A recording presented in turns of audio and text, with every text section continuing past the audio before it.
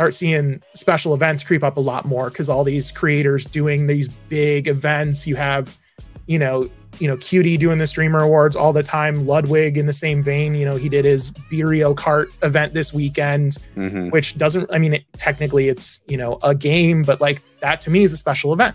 So those types of things like people can watch. And then also the big thing with some of those special events is all the co-streaming. Like that stuff is really beneficial to viewership as a whole, if they're able to do it. Yeah, I know it's always been kind of a hot topic of like, are you borrowing the audience? Are they really going to stay? It's like, it's been successful for long enough for that not to be a topic of conversation anymore. I think it's clearly shown its value, and co-streaming and leaning into that has been a huge piece.